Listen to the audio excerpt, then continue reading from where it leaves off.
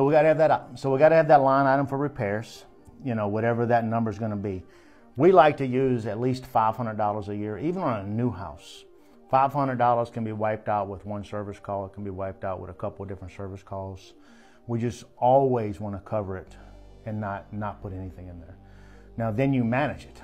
You go in and somebody's got their garbage disposal that is clogged up because they put chicken bones in it. Well, that's not what it's really designed for, chicken bones. So it locks it up. You got to have a plumber come out, pull the chicken bones out of it, free it up, get it working. That expense should be passed on to the tenant. That should not be your expense because it's something that they did wrong. If you don't have that built into your lease, then build that into your lease to cover repair work. You know, our leases have the repair work as on the tenant unless it is something that is the responsibility of us. That is our responsibility of the landlord. And let's say they got a leaky faucet. Okay, so a leaky faucet is on me. I got to fix a leaky faucet.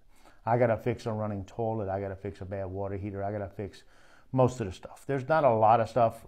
We have grinder pumps here in our sewage system. So everything that comes out of the house, all of the solids and the toilet paper and everything else goes into a grinder pump, which then is pumped to the city's lift station. That is all fine, but if people use the feminine hygiene wipes or facial wipes or baby wipes and they throw it in a toilet, it goes into those grinder pumps and the grinder pumps will jam on them. So we have in our leases, if we have a service call on your grinder pump and it's stopped up from something other than normal stuff that should be in a toilet, which is pee, poop, and toilet paper, and I guess if you're younger and you like to party, maybe a little throw up every now and then. Apart from that stuff, nothing else should be in that toilet. You know, we don't throw paper sacks in there. We don't throw plastic bags in there. We don't throw tampon applicators in there. It just doesn't work. We don't throw out tampons in there. Or other people don't throw theirs. I don't have any. But if I had any, I would not be able to throw it in there either. So it's just common sense stuff, but you lay that out really in good detail on your landlord's lease so that everything is spelled out and you cover every scenario you possibly need to. If you need a copy of a good lease or something, send us a message, let us know you're looking for something, and I'll get my wife to get a blank copy that she can send out on some stuff that we use. Now, I'm not going to say what we use is absolutely perfect. I'm going to save you in every scenario. It's not. But we can give you what we use. You can add to it or take away from whatever you need to do it. I can tell you our attorneys have looked over it basically almost every single month or every quarter. They're spending some time on our lease to redo something in it. So we're very, very adamant on having a really good solid lease. So that is the basic format of cap rate. So once we get down here, we did the repairs. Now we got the net operating income. So we know how much we're bringing in cash flow, how much our expenses are. Now we know what our net operating income. So we take the net operating income and we divide that by the purchase price here. And whenever we do that, that will give us the cap rate. So the cap rate says if I invest $100,000 into this house and I'm getting $10,000 a year off of it total, after I pay all my expenses, that means I'm getting 10% return on investment. Now with us, it doesn't end there. That's going to be on a different video, so you need to watch the video I do on throw off. But I want to cover this cap rate first, then we're going to cover cash on cash, then we will cover throw off numbers. So we're going to go now to just a deal on the board right here, and we'll talk about that. So I got an example up on our board right here. Can you get a good enough picture of that? Yeah. Zoom in on it. So we're going to say that we go buy a house, and when we buy that house is $100. I'm going to stand up and up there. $100? $100,000. So this house is going to be $100,000 when we do the house. Now, we're going to come in. I'm going to have 2% closing costs. Let's say the closing cost was 4%. The seller agrees to pay half of the closing costs up to 5% or something, whatever. So we're spending $2,000 on that. Then we look at the house and we need to do $48,000 worth of repairs. So I got to put a new roof on it. I'm going to replace the kitchen cabinets, and I don't like the bathtub, so I'm going to pull that bathtub out and put a walk-in shower in it because I think that'll give me more rent, and I want to get as much as I can out of it. So all of my repairs, whatever they are, runs me $48,000. Now my total investment in the whole entire deal is $150,000. That is going to be my cost. Okay, I'm not going to use any of this right here. It's going to be the $150,000 will be my solid cost that we showed on that line. So now that house is going to yield me $1,500 a month in revenue.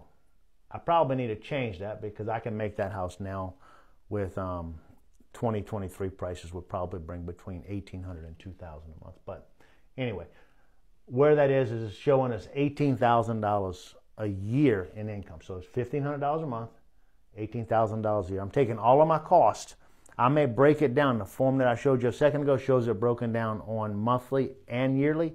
I want it, my ultimate numbers are going to be on yearly numbers, not on my monthly. But I like to look at both columns personally.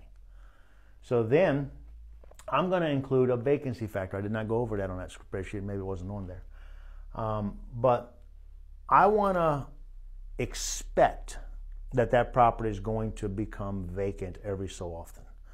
Now, most of my homes become vacant about every 3 years is my average turnover through my portfolio.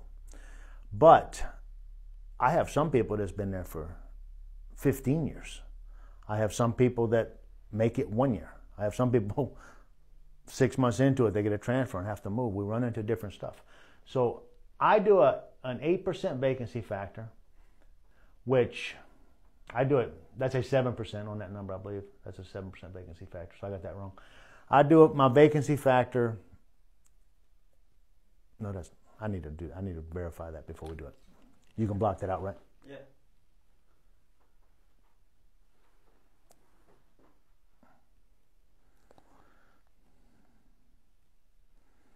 Sorry. I know we already run these numbers, so we take 18,000.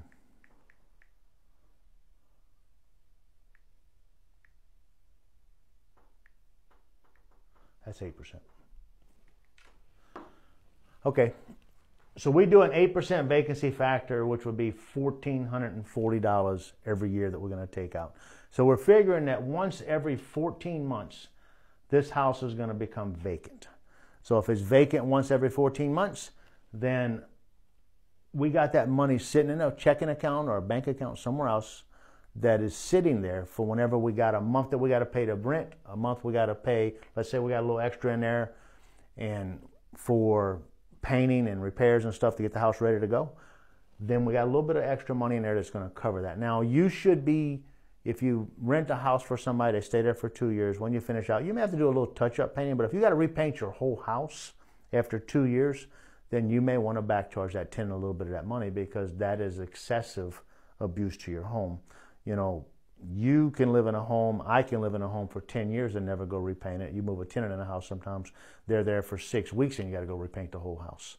That should not be a burden on you. That should be a burden on them, and that you push that cost back to the customer or the tenant. You don't absorb all of that. We can't absorb that with everybody. And as you get into managing properties, if you've never managed any, you're going to be sloppy in the beginning. You're going to rent to people you shouldn't rent to. You're going to deal with all this stuff. But if you have to pay for everything, it absorbs everything that you make. I had a trailer park that, man, it seemed like every time somebody moved out, I did a $4,000 repair, and that was what I was making all year long. So we had to make some corrections so that we did not get hit with that kind of money when somebody moves out. So protect your assets 100%. So we included the vacancy factor. And now with the vacancy factor, we're going to take that out of the rent, and that's going to give us a total revenue of $16,560 a year. So our total income coming in on that house, mailbox money, the money that comes into our mailbox or goes directly into our checking account, that's going to be $16,500.